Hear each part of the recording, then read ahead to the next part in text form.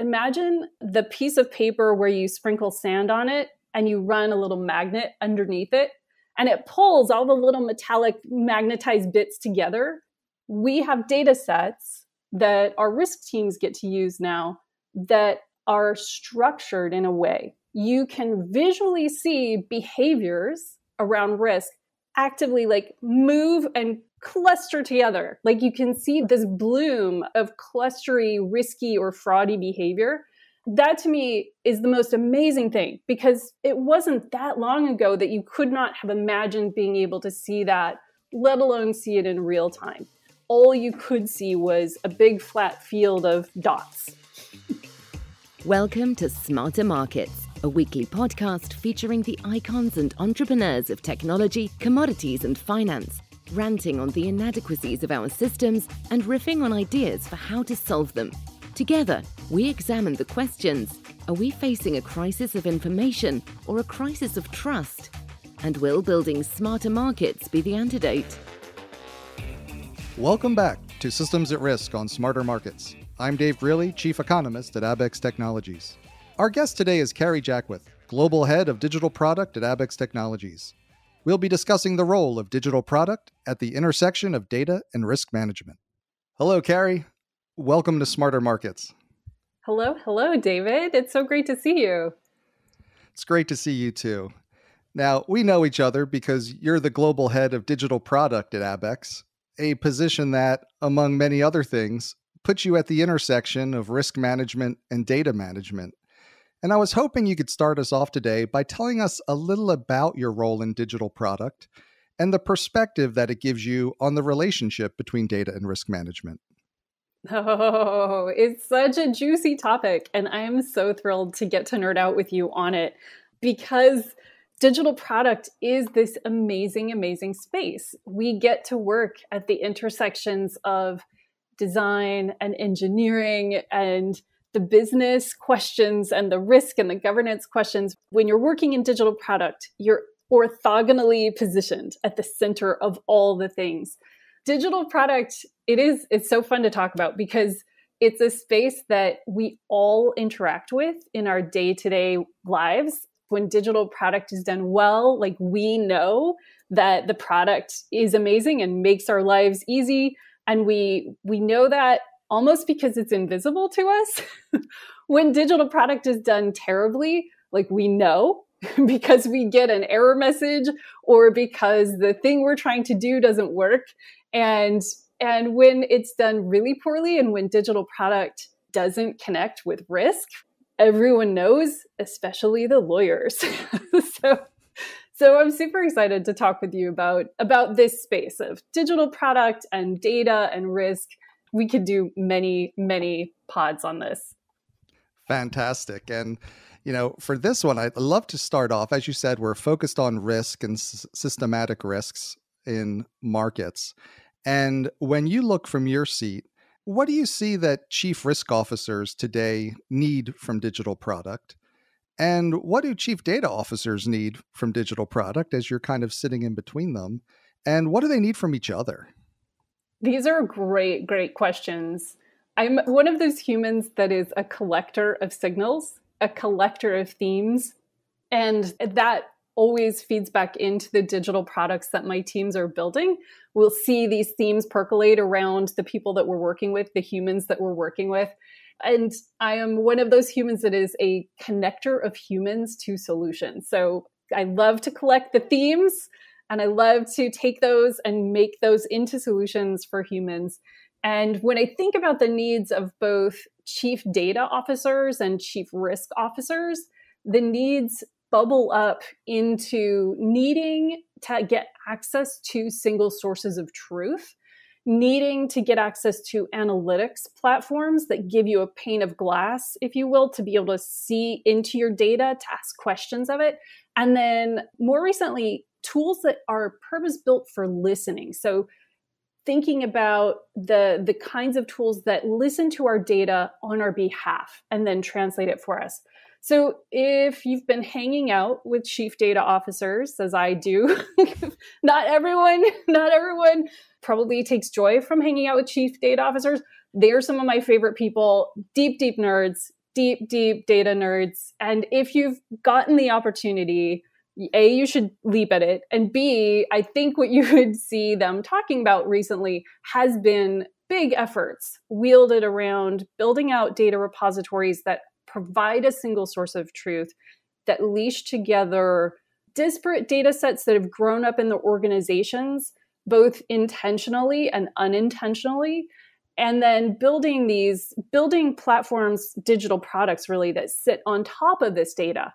And these are really, really interesting needs, right? The need for digital products that sit on top of single source of truth data. Because what you find in the field is there are all kinds of digital products you could slap on top of your data. But at the end of the day, if your data is dirty in a way that you didn't realize, is structured in a way that doesn't let you permission it to the product that you're sitting on top of it in the way that you need to, then you're just burning millions and millions of dollars. And this happens in all kinds of companies where you have this goal of building this single source of truth. You hire people to help you do it, and you get a year into the project only to find out that you didn't architect permissions high enough in the chain of the data life, and you have to undo everything and go and redo it. And sometimes that happens because you inherited this data set. You inherited this ecosystem when you acquired a company. And sometimes it happens because you just didn't get enough time. And sometimes it happens because the tech changes. And by the time your teams have started to build, the tools have evolved, because this is a space that rolls really, really, really fast. Single sources of truth are really, really interesting. The truth changes depending on the audience. So you have this whole other aspect of like, what is David's truth versus what is Carrie's truth? And just getting to an agreement upon what is the truth that is valuable for our purpose. Like that's a whole situation. Yeah, I'd love to dig into this idea of the single source of truth. I think one aspect of it, I would imagine, would be a decision maker in the organization needs some information. And there's lots of places you can go to get it. Probably within most companies, there's dozens of different people you could ask, or databases maintained by different groups, or, you could have an intern go out and Google it for you. So what is the role of the single source of truth in helping to mitigate some of the risks of having so many different places to get information that you're going to make real decisions on? There are a couple of goals around single source of truth. One of them is you want to be able to bring data to bear that is generated in one area of your ecosystem that another area can use in any company. And I should preface how I talk about data and product and risk with the fact that I've spent many years in highly regulated spaces. So working in digital product and investment banking, in insurance and property and casualty insurance, and now at Abaxx. And these are spaces that are super highly regulated. The implications of the work that we do have impact on economies and on human lives.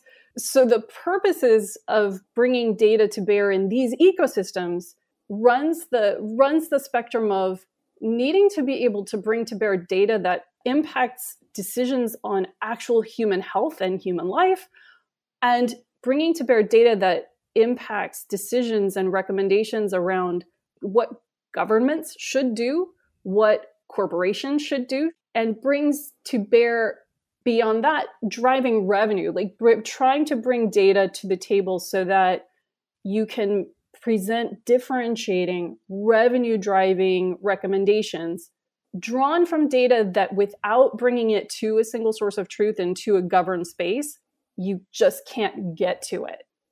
And so is the single source of truth, is that like the data that's been vetted, that's been gathered, that's been collected? Historically, yes. And what is happening in the data space now is you've seen this evolution from highly hand-curated data, highly hand-fixed data, highly hand-cleaned data, to sort of this hybrid human and machine clean data to data that is machine to machine cleaned. So there is an element of evolution around that we see for sure. And you had brought up another term that I'd love to dig into a little bit. I think you call it the pane of glass or the sheet of glass. Yeah, the idea of laying a sheet of glass on top of your data so that you the human, can ask questions of it that you can't ask in an Excel spreadsheet or that you can't ask in a two-dimensional data space. And being able to build tools, we're at a place now where we've got, honestly, coming out of the video game space, visualization tools that allow us to look at our data in ways that we could not look at it in real time, streaming, and with a view or a lens or a visual model, a visual language that gives us the ability to see information that we just, as humans, like our human eyeballs, could not have comprehended 20 years ago.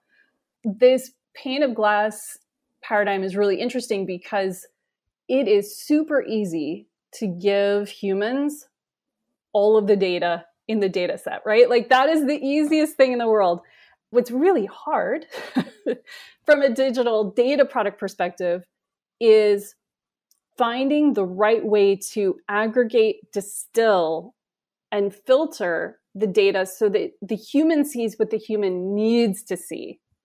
I was at this machine learning conference recently, and one of the heads of fraud and risk from, I think it was Equifax, was presenting on some work they were doing around machine to machine learning models and how they were able to visualize the behavior of risk in credit fraud in a way that maybe 5 or 6 years ago you wouldn't have been able to do.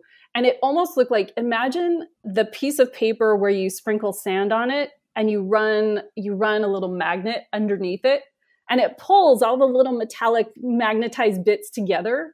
We have data sets that our risk teams get to use now that are structured in a way that when looked at through this kind of pane of glass, you can visually see behaviors around risk actively like move and cluster together. And you can see it. Like you can see these little, this bloom of clustery, risky or fraudy behavior. And that to me is the most amazing thing, because it wasn't that long ago that you could not have imagined being able to see that, let alone see it in real time. All you could see was a big flat field of dots. And I'm glad you said it's not that long ago, because, I've been around long enough to remember when the big source of risk and the big problem was not having enough information and not having enough data. And now the problem is that there's more information available, more data available than many of us can meaningfully make sense of on our own. And it seems like that's one of the big roles of digital product, is making this information accessible to a human risk manager. And I was wondering, maybe you've given some great examples. Are there some other examples of ways in which different digital products are being developed to make that information accessible? Oh, for sure. Yeah, I mean, this is such a fascinating space because we're able to leash in data that streams in from sensors at this point.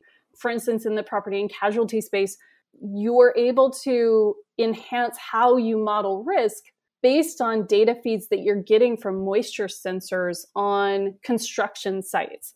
And just 2 generations in with that tech, you're going from data that was super unstructured and super noisy and super hard to understand to the hardware getting optimized so that it's kicking out cleaner data, and you're able to bring that data together. And in turn, as you gather, as you say, we've gone from operating in spaces where scarce data was a problem. And my teams have worked on projects where scarce data has been a problem that has driven us to need to devise and build synthetic data to augment our scarce data and be able to model and ask questions of that data without exposing, because of the scarcity of data, because it was so small, you can imagine, and to explain this on the audio, there are scenarios where like I've got so few data points that I can tell Dave is Dave because the data is so small. If there's only one person that kind of is Dave shaped, if the scarce data is scarce enough, I'm going to be able to figure out that it's Dave, even if I change the name. So we've gone from this problem of like having too little data where we were generating synthetic data to obfuscate the things that we need to make sure don't come out, to having tons and tons of data. And when you're talking about sensor data flowing in and very large streams of data, you have these problems of big data. And with risk teams, you need to be able to understand the risk associated with this volume and pipeline of data that's flowing through your ecosystem. So there's this really cool space and also really terrifying space around listening tools or digital products that are designed to sit on top of systems and listen. There's a suite of digital products focused around process mining, where you're listening for you've got this software that's, and I'm using air quotes here, listening to the activity in your ecosystem to make recommendations to you around what you could do better. You've got listening tools that are listening for things like servers that should be asleep, but at 4 a.m, they're not asleep when they should be, and they're kicking data out, which is an indication of a breach. We've got listening tools that are listening for our voice over IP. In some scenarios, this is something that you want because you've got highly regulated conversations that need to be audited and auditable. So you'll have tools listening to conversations to understand whether or not something like maybe insider trading is happening. And then you've also got kind of the creepy listening where you're listening to customer service calls and converting them from speech to text and then parsing to see, was the customer given good support? Were they not? These kinds of listening tools are wielded both by risk teams and they inform risk teams. It's a super, super interesting space. Yeah, and I want to get back to some of the creepier aspects of the listening technology. But before we do that, it's interesting, right? There's aspects where we're able to collect more and more types of data and levels of data and feed that into our risk management process. And then I imagine part of what digital product is building layers of technology between the data collection point, where it's all kind of raw, and the human being who has to look at it and say, now I can make a decision.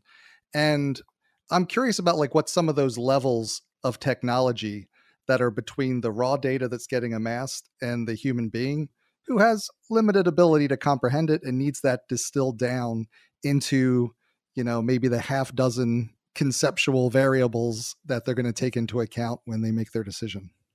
Yeah, the data pipeline is super, super interesting, and it is utterly invisible. Like, you only know that it matters when it breaks. You only ever know that it matters when something in the data pipeline breaks.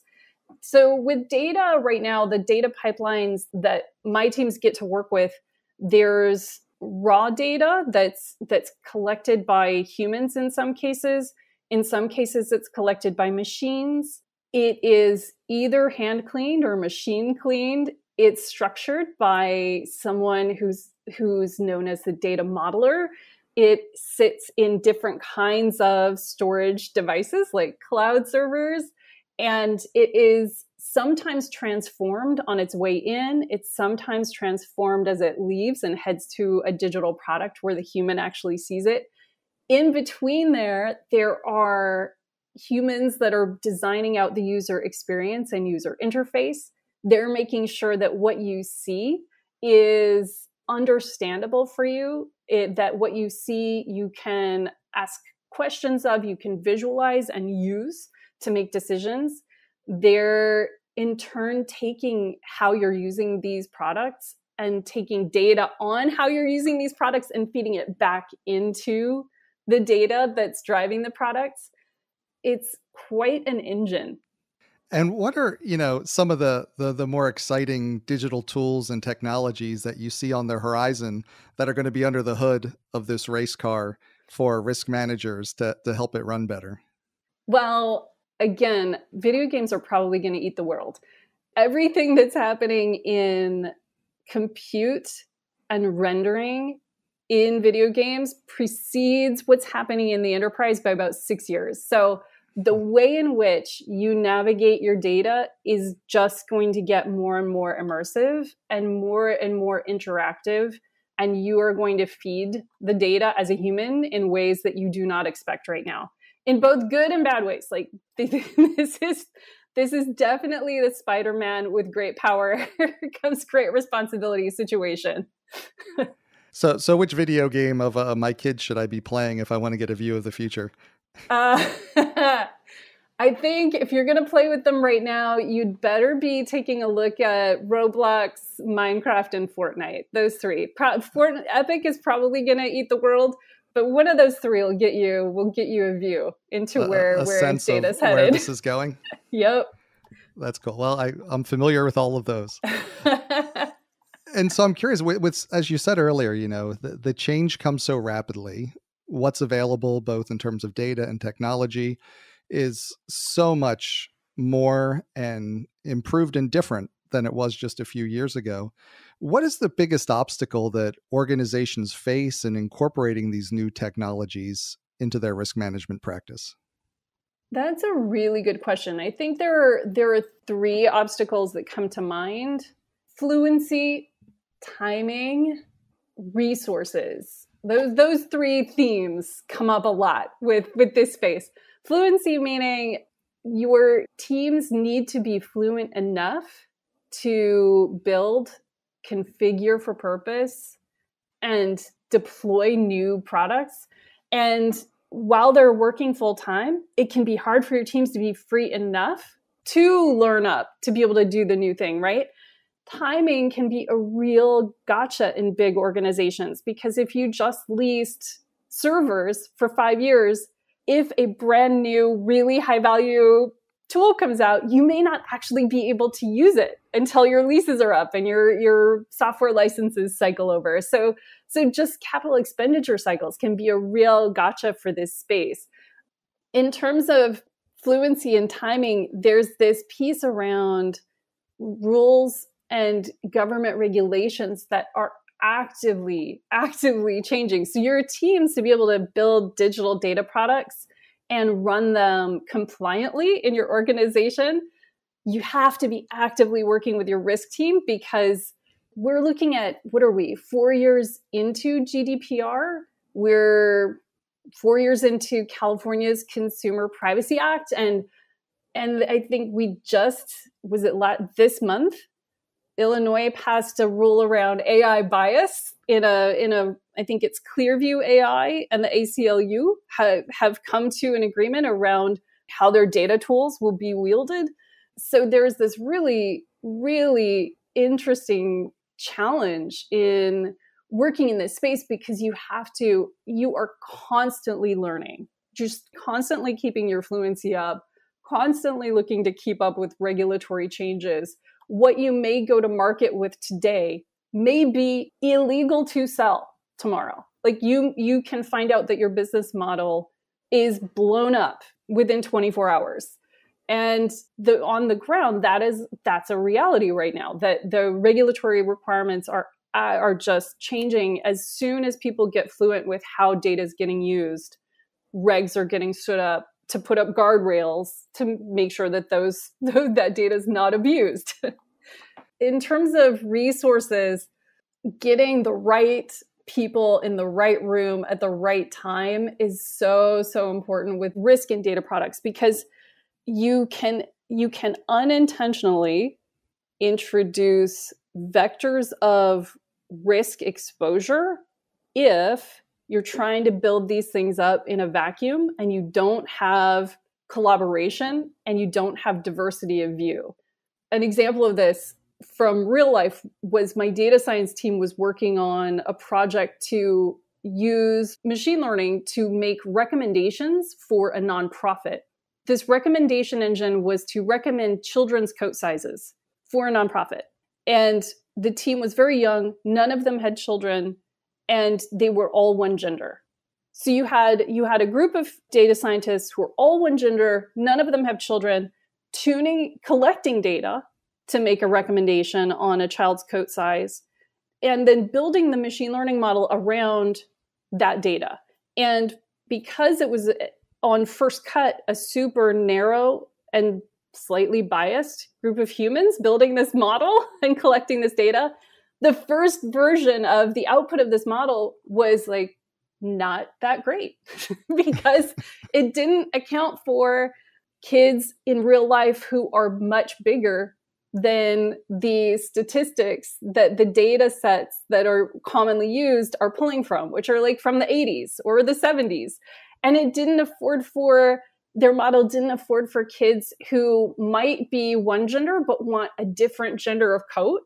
And it didn't afford for region. It didn't afford for geography. Like there were just data points that, because the group was coming at this problem from a very specific background, like they couldn't imagine. So when you're building digital products and data, it's super, super critical to have team members from your risk team directly in the room, to have your data governance people and your data privacy people directly in the room, and to have domain experts plus some, because that's where you'll surface the like, oh, hey, in practice, we all think that the word Dave in this data set means Dave, but in the right set of hands, Dave does not mean Dave. Dave is coded language for chocolate cupcakes.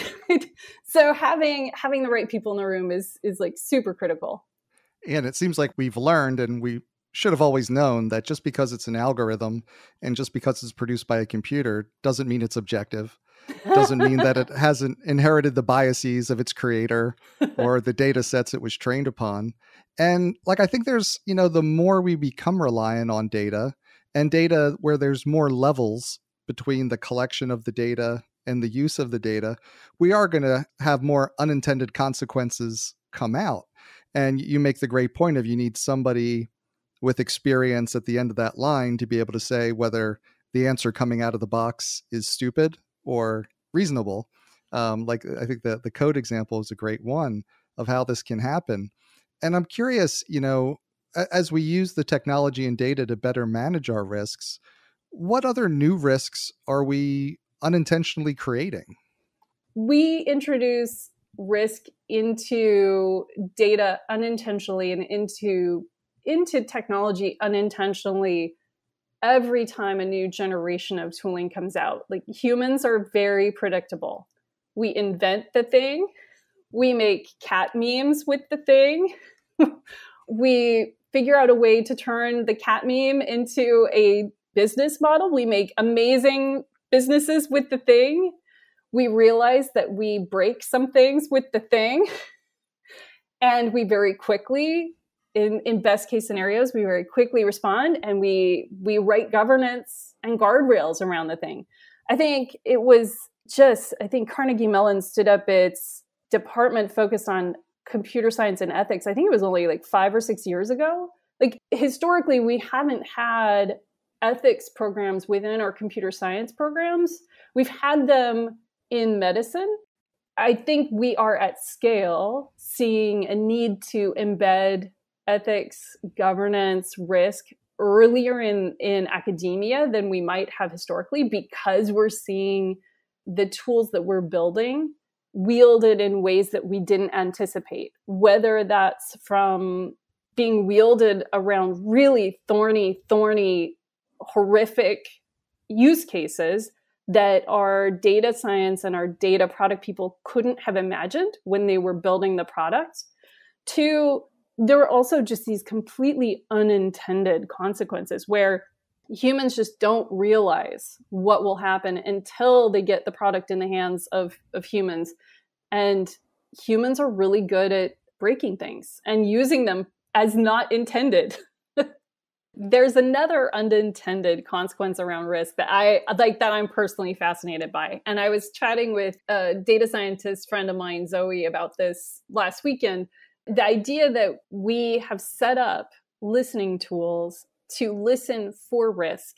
And we've set up these tools to listen for signals in language around risk. So there's this whole area of digital product that listens to tweets, that listens to Facebook, to LinkedIn, that scrapes earnings reports, that scrapes CEO keynotes, and listens for words to surface signals around the value of a company, the truthfulness of the human that's talking, in some cases, the risk associated with that company because of the language that's used. So there's this digital product space that is like a giant microphone pointing at all of the data that's sitting out in public spaces and is listening for things like risk. And this giant microphone is wielded by risk teams in some cases. It's also wielded by asset managers to surface signals that will guide whether or not they invest or don't invest.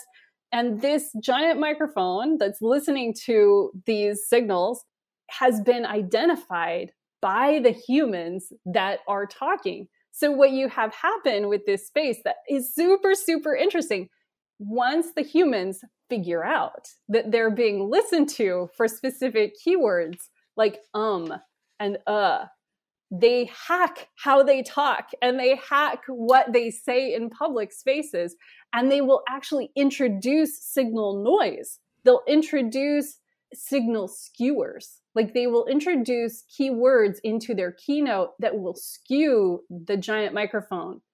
And so they end up, this is so interesting, they end up bending the signal that the microphone is picking up and bending how the algorithm runs. And the data scientists designing the algorithm have to tune the algorithm for the aspirational skew that comes in from the humans. So it's a really, really interesting space of like, there's this unintended consequence that is the result of a tool being stood up to do one thing, to assess risk through signals, and then it's totally hacked by the humans.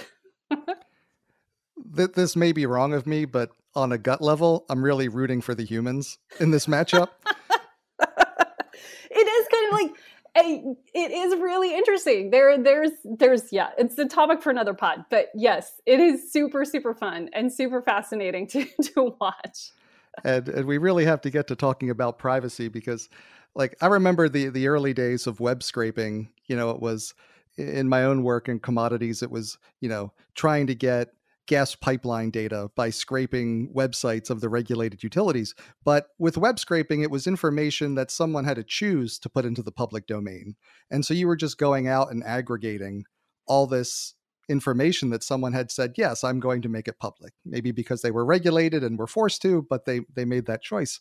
But this feels different. It feels more like an invasion of privacy in a way. It's people picking up data that you didn't really want to put out there. It's picking up data that, and Web 2 was one of the traits of Web 2 is that it's a curated space in a lot of ways. Like so much of what's in Web 2 is intentionally placed in Web 2. Either someone's putting that data out there on your behalf or you're putting your data there on your behalf. And the key differentiator, and this introduces huge risk in Web 3, is that you're generating the web in real time through behavior in a lot of ways versus hitting a publish button or hitting a post button. One of the core traits of Web3 is that it is actively being built in real time by the humans and the machines that are interacting in it. And that, from a privacy perspective, is a completely different paradigm. Like that, there's just a really big mind shift to go from, the data about me is put in Web 2 by me or by someone on my behalf, or maybe observed by me, but there's some level of there's some level of control around that. And with Web3, there's more of an embedding of live creation. And that's gonna take a few years there's gonna be a few years of learning around that. And when I look at the bleeding edge of tech right now and the emergent spaces around tech, there's this huge opportunity and also this really interesting risk and a huge amount of education that has to come out around innovations having to do with things like decentralized autonomous organizations and decentralized identity. When you think about the way you and I consider ourselves as humans in the world right now, we think of our identities as existing in physically bound artifacts. We think of our identities as existing in our passport. We think of our identities online as kind of a username and password. Like that's, maybe it's an avatar, maybe it's our Twitter avatar. But there is a coming evolution around how identity is handled in digital space. And with it will be both this huge opportunity because it will equip, there's the potential for decentralized identity to equip you, David, and me, Carrie, with having data about myself that I have the keys to, that right now I do not have the keys to, that right now sit with very large organizations in buckets of human data that I can't really control. Those buckets are fed by third parties and they're held by third parties. So there's this really interesting future state around what will happen with decentralized identity and what will happen if I have a mechanism to hold more information about myself. I mean, that means that I could potentially sell that information, right? If I'm the owner of it, it takes on value. It changes my relationship with some really big companies. And it also introduces risk because there is a risk around like, what if I blow up my own decentralized ID data? Is it possible for me to delete myself from the metaverse? I don't know, maybe. Like we haven't, it's such an early space. I think the risk cases haven't fully been baked out yet. And with things like emergent decentralized autonomous organizations or DAOs, we have frameworks from a digital product perspective and from a risk perspective. We have frameworks for working within organizations where there's kind of this known pattern. There's like an HR department, and there's a data privacy person, and there's a legal person, and there's the sales team, and there's the marketing team. You've got like these known ecosystems within big organizations. And when you look at DAOs, you're potentially looking at a future state where the structure, the organizational design that many of us have navigated within for many years gets atomized and exists as unconnected, smart contracted relationships where the relationship between departments flows through code. It flows through a coded contract, a computer coded contract. That, from a risk perspective, is a really, really interesting problem, right? Like, how do I measure the risk associated with contracts that are designed to be automated, human hands free, and just happen in the background until they don't? It's enough of a struggle to navigate people working remotely for many companies, let alone replacing the traditional corporate structure with a network. Yeah. It's a whole nother level. It's a whole, and it's coming. Just get ready. Well, I'm glad you had brought up another issue because, when we talked a little bit about some of the creepy aspects of listening and, the issues of privacy and identity, and, I want to get back into some of these unintended consequences because for a long time, I think human beings have known that the road to hell is paved with good intentions.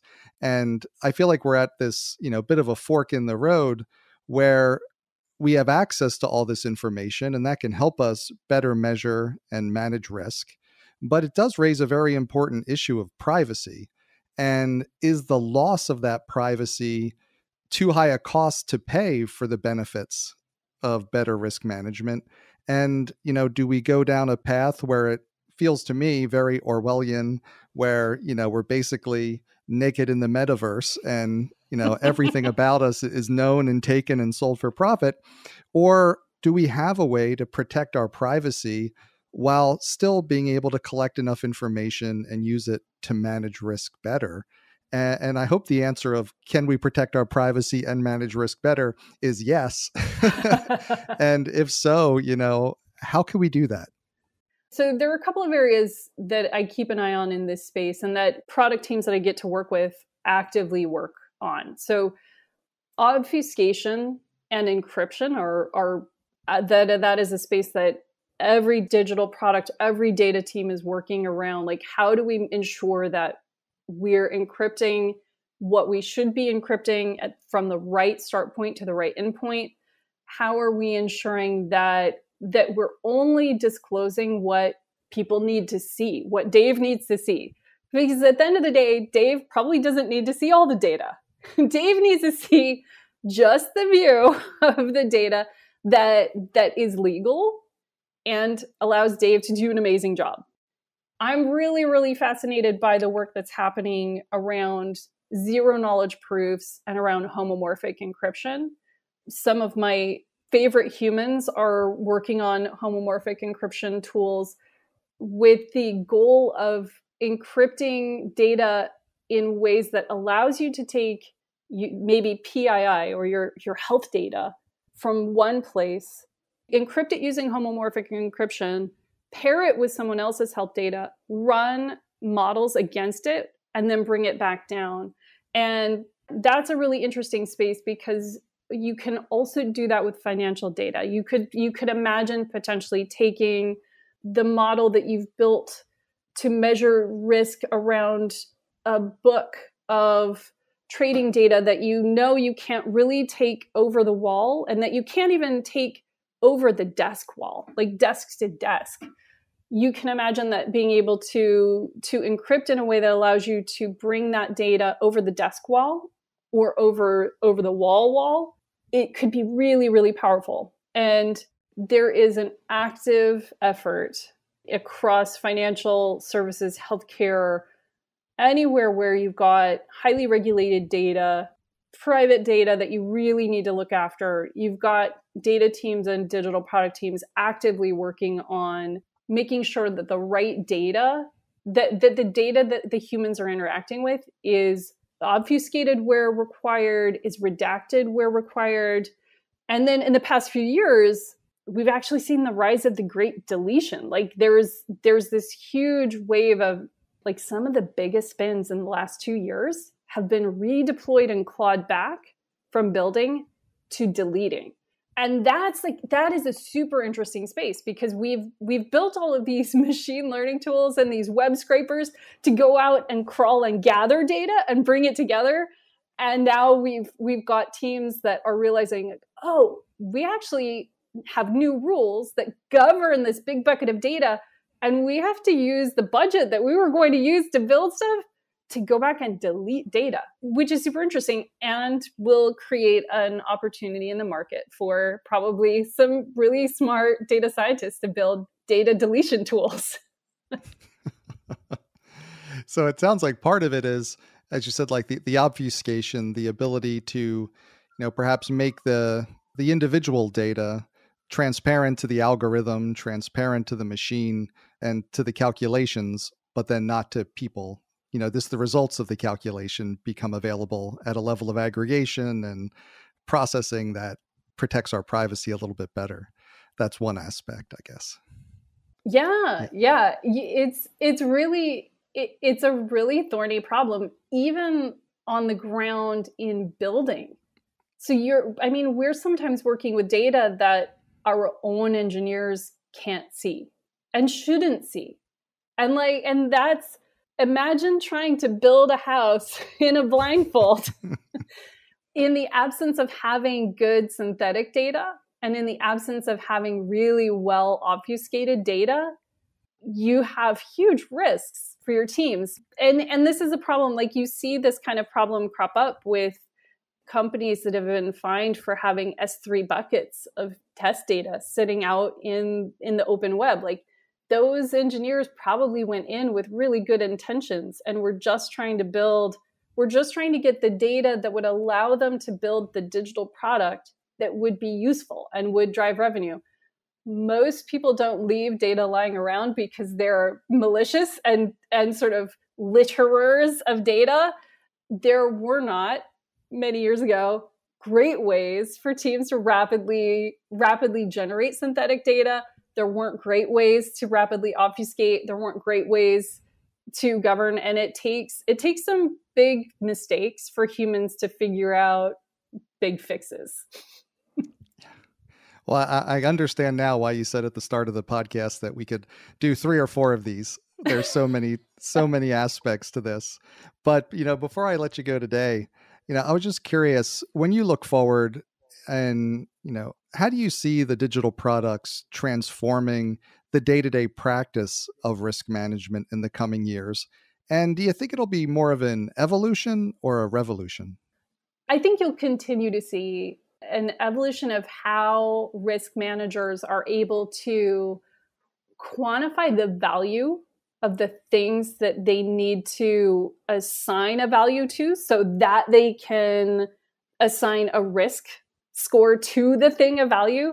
Like we've gone from, for instance, in property and casualty spaces, we've gone from having very simple models for how we assign the value of a pack of llamas and the value of a painting and the value of a human, and across the board with risk. Like we have data that now allows us to more richly measure what we're measuring and view what we are trying to measure with new ways. So I think we'll absolutely see a continued evolution in how we create scores and bundles of scores around risk.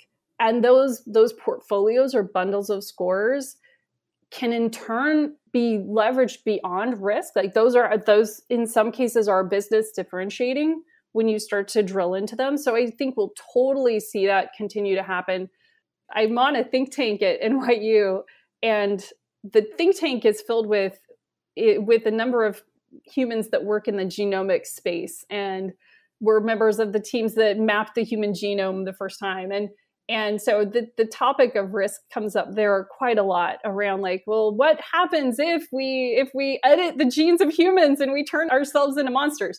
This is a concern, And I'm reminded that with regard to evolution versus revolution, Dr. Mishra often says in that space, like, we're always afraid that our machine learning models and our edits will alter humanity. And in practice, we operate in spaces that are more like a river. So our models will like change the course of the river for a period of time, but then evolution sort of moves it back towards its original, like it finds its own course. So when I think about Bud and how he describes the human interventions with genomics and how we think that we will revolutionize, but in practice, sometimes our revolution turns into an evolution where we build a big dam and then the river rolls through the big dam and changes our course, and we have to modify how we're doing things as we learn how those things in the field change themselves. I think evolution and revolution we will see both. Like ultimately, we'll see both of these in the risk space. And my goal and the goal of my teams is certainly to minimize the destruction that comes with revolution, to maximize the growth that comes with evolution, and to leave things just better than you find them. Like ultimately, that is the goal: to leave things better than you find them, to help the humans get to the data, help the people building the data get to the humans. That's the goal, anyway. Thanks again to Carrie Jaquith, Global Head of Digital Product at Abaxx Technology. We hope you enjoyed the episode. Join us next week with our guest, Andy Home, Senior Metals Columnist at Thomson Reuters. We'll be discussing the turmoil in the LME nickel market this year and what it may mean for the broader metals markets and the energy transition. That concludes this week's episode of Smarter Markets by Abaxx. For episode transcripts and additional episode information, including research, editorial, and video content, please visit smartermarkets.media. Smarter Markets is 100% listener-driven, so please help more people discover the podcast by leaving a review on Apple Podcast, Spotify, YouTube, or your favorite podcast platform. Smarter Markets is presented for informational and entertainment purposes only. The information presented on Smarter Markets should not be construed as investment advice. Always consult a licensed investment professional before making investment decisions. The views and opinions expressed on Smarter Markets are those of the participants and do not necessarily reflect those of the show's hosts or producer.